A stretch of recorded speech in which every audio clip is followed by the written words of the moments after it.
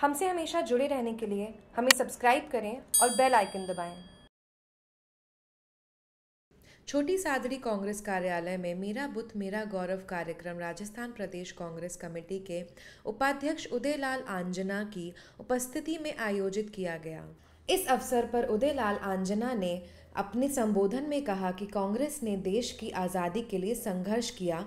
अब आज़ादी को और प्रजातंत्र को कायम रखने के लिए संघर्ष करने का भी कांग्रेस कार्यकर्ता की जिम्मेदारी है। भाजपा के दुष्प्रचार से सावधान रहें। कांग्रेस ने हमेशा सभी वर्गों के लिए कार्य किया है।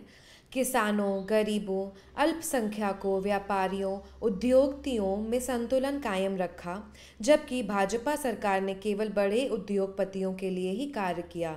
हजारों करोड़ों रुपए बड़े उद्योगपति लेकर देश विदेश चले गए।